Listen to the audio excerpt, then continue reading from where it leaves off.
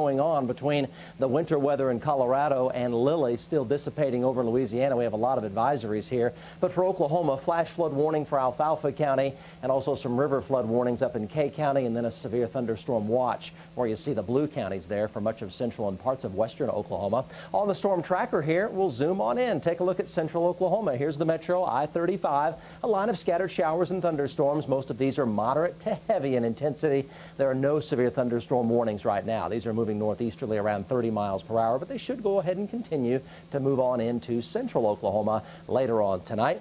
Well, let's go ahead and take the video here from Jim Gardner and Chopper 4. We had some wall clouds earlier today in western Oklahoma, some rainfall, some fairly heavy rain. You know, over 4 to 7 inches of rain has fallen in northern Oklahoma. That view from Chopper 4 showing some of those wall clouds and the heavier downpours of rain. Well, let's go back to the storm tracker here. We can show you that it looks like we have this thunderstorm activity moving in from the west. And control room, if we can go to the computer here, the old weather computer, let's take a look at that. And we can show you, we're going to shift gears and talk about Lili. Lili has weakened quickly. It's moving to the north. Now a weakening tropical storm. It has left behind a trail of damage. Rashonda Tate is in the newsroom with more. Rashonda. Well, Mike, it was expected to be one of the worst in years. And at one point, it did bring wind gusts up to 100 miles an hour. But Lili packed nowhere near the magnitude that everyone expected. Here's more. Tens of thousands of people across Louisiana are without power. Work crews are already set to move in, and residents will begin heading home in the coming days to cope with the obstacles that Lili left behind. But it's nowhere near as bad as many thought it would be. We were really concerned about this thing for our own lives, and we're ready to do what we needed to do to save ourselves, but luckily it did back off. Lili toppled trees, tore up roofs, downed power lines, and overwhelmed many stormwater systems. And tattered nerves along the way. Cleanup and repair is a far cry, though, from catastrophe and a rebuilding effort from the ground up, what many thought they'd be facing. Lili bore inland as a Category 4 hurricane, packing winds of more than 140 miles an hour, only to weaken hours before landfall. In Lafayette, Louisiana, police spent the night waiting for what forecasters were calling a monster. At a certain determination, when the winds got a little bit what we thought was too much, we told our officers either to come in or to seek shelter. By late afternoon, Lili had been downgraded from a 4 to a 2, but continued to spew violent weather, bands of wind and rain. I think basically we dodged a bullet. We were relieved that it wasn't as bad as it could have been. Now, we can tell you that no deaths were reported along the U.S. Gulf Coast. Injuries included 3 people hurt in Louisiana. Earlier this week, Lili killed 8 people in the Caribbean. Mike. Rashonda Tate from the Sky Center tonight. We appreciate that. Tammy, we're tracking a change of seasons from this balmy summer weather to cool, crisp fall weather moving towards central Oklahoma from the northwest. We'll update that forecast in just a few minutes. Mike, thank you. Once Lili hit land, forecasters, the National Weather Service in Norman, started predicting what she would do next. It's their job to predict any severe weather that hits as a result of the hurricane. They've already issued several tornado watches, mainly for Louisiana and Mississippi. And they also debuted a new piece of weather equipment called a smart radar. The first time it was deployed was last year in a NASA-sponsored project, and we deployed in Tropical Storm Gabrielle. But this is the first time the smart radar was deployed in a hurricane, and a fairly major hurricane. That radar collected valuable data from the center of the storm, data that will help forecasters predict hurricane patterns in the future. And there's an unusual connection tonight between Hurricane Lili and an Oklahoma newborn. Coming up a little bit later, while she'll never forget Hurricane Lili. That's in about 10 minutes right here on Oklahoma's News Channel 4. Well, tonight, allegations that one of Oklahoma City's public high schools is pushing religion on its students. News Channel 4's Allie Meyer is on the night beat tonight, and she is live at U.S. Grant High School with the latest on this. Allie. Well, Kevin, it was Tuesday morning where teachers here brought their classrooms down to the auditorium to hear a group of motivational speakers.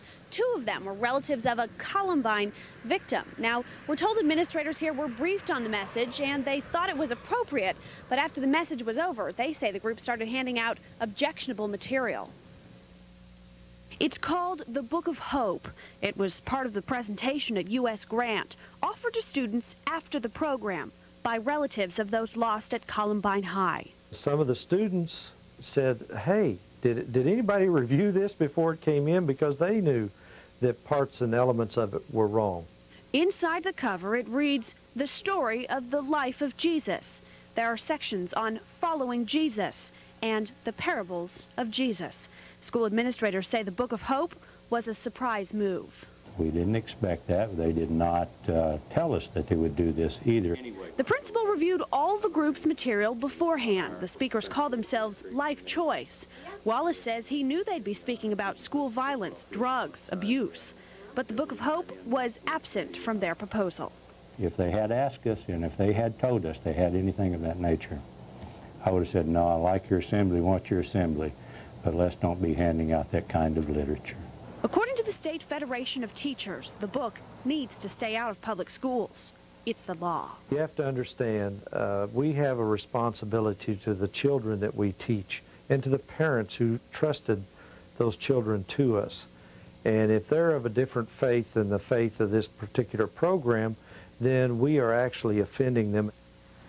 Now, that's right. Tonight I spoke with the people from Life Choice over the phone. They tell me it was their niece, Rachel, who was gunned down in Columbine, and they say the book was Rachel's lifeline right before that time. They also say Rachel died because she believed in the book. They say their program, Life Choice, is friendly to all faiths. And they point out they don't push the material on any of the students. No one has to take it. But certainly, Kevin, the administrators here at the school say if they'd known about it, they wouldn't have allowed it. All right, Allie, thank you. Now, the group Life Choice travels the country as motivational speakers. We know they've done several assemblies at Tulsa area high schools, and they say they have never had complaints about the Book of Hope. Topping tonight's Crime Watch, Oklahoma City police say a child predator they've been searching for since May is now targeting children near one Southside school. Police asked us not to reveal which school just yet for their investigative purposes, but we took the suspect's sketches to the school, and now school officials will make sure every child takes home a copy. Now that we have sketches of this individual, we'll be printing that sketch and a detailed letter that we'll be sending home with the children, informing the parents of the sightings in the neighborhood. We spoke with several young girls on their way home from school who say they know how to handle stranger danger by never talking with someone they don't know and finding an adult when it's needed. Well, it's happened again. An elderly woman is the victim of a home invasion, this time in Del City. The two suspects still on the run. It was just before midnight Wednesday when the pair stormed through the back door of this home on Southeast 22nd. The men wore ski masks and gloves. They tied up the woman who lived here, then ransacked her home, taking her purse and her medication.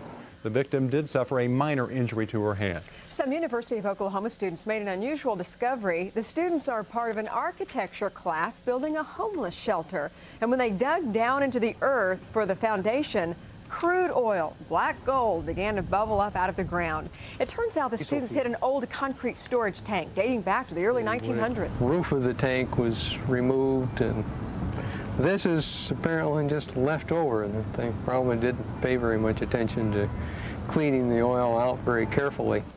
The Corporation Commission is now testing the oil to see if any environmental damage was done. The project will be delayed just a couple of months while crews clean up the crude oil. Well, how about this? An Oklahoma City school principal is being honored as one of the best in the nation. Deanne Davis is the principal at Sequoia Elementary School, and next week she'll travel to Washington, D.C. to be honored along with 62 other principals from across the nation. Davis says she's excited about the chance to represent Oklahoma. Well, it's a real honor, and it's an humbling experience to work with as many wonderful people as I do in the state of Oklahoma and then be able to represent them. Davis is being honored by the National Distinguished Principals Program. It's sponsored by the U.S. Department of Education. Hey, do you know a teacher who you think goes above and beyond their job? Nominate them for our Oklahoma's Best for Education Award. All you have to do is send it to 444 East Britain Road, easy address to remember here in Oklahoma City. The zip is 73114. Just tell us why they deserve the award, where they teach, and your name and number. You can also nominate a teacher online. All you have to do is head over to KFOR.com. Coming up. She's too young to know right now, but this Oklahoma newborn will never forget Hurricane Lili. The wild connection ahead. And next. A few showers and thunderstorms still moving towards central Oklahoma tonight. No severe weather right now. The weekend welcoming in fall temperatures. We'll have that and your football forecast next. You are watching Oklahoma's News Channel 4 at 10 with Linda Cavanaugh, Kevin Ogle, The forewarned storm team's Mike Morgan, Bob Berry Jr. with sports, and Brad Edwards in your corner. Are you registered to vote? It's simple. And nothing could be more American. Get a voter registration form at any public library, post office, or local tag agency. Or download it at KFOR.com. Fill it out, send it in, and claim your right to vote. B.C. Clark Jewelers is well known for its incredible selection of quality diamonds, designer jewelry, name brand watches, and our popular Pray for Rain engagement ring promotion. What you may not know is B.C. Clark has one of the finest selections of giftware in the entire Southwest. Just take a look.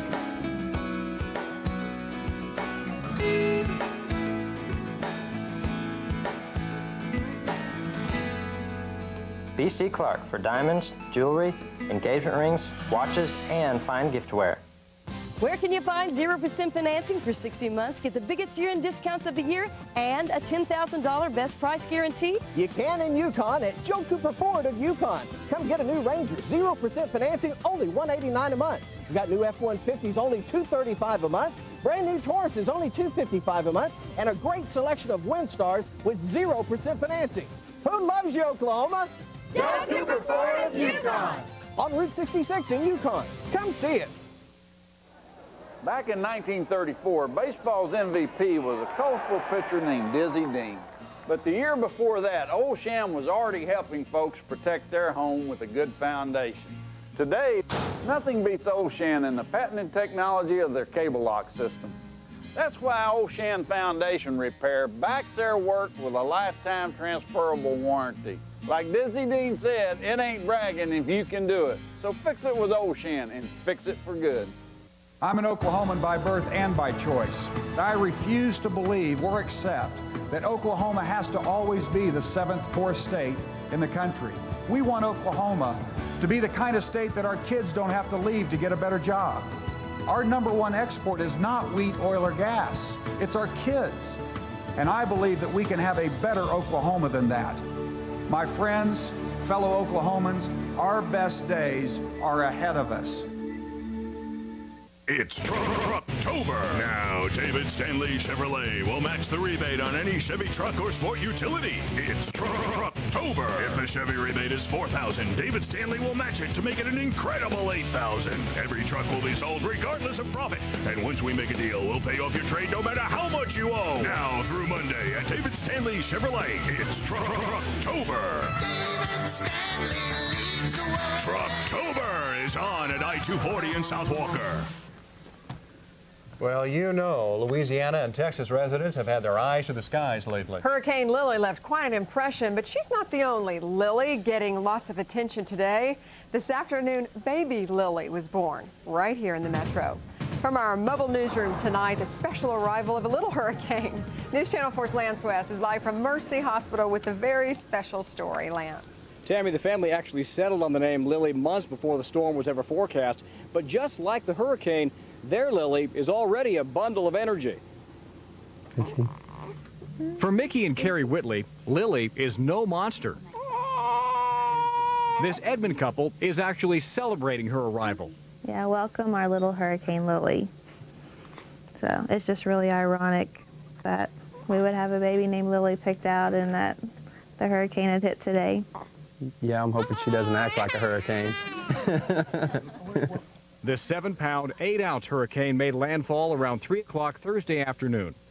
And this first-time mom is hopeful her Lili won't be as destructive as Mother Nature's. No plans. If she ends up being a hurricane, this might be it, but... When baby Lili looks back on this day, years from now, she'll know her namesake made news all over the country. Closed for Lili. Residents flee as Lili approaches. Lili expected to hit today. But for this family, the biggest headline is a little girl named Lili. She's good. She's great. Yeah, she's perfect in every way. She is certainly a beautiful little baby. Her name actually is Lillian Faith Whitley, but to the family, she will always be known as Hurricane Lili.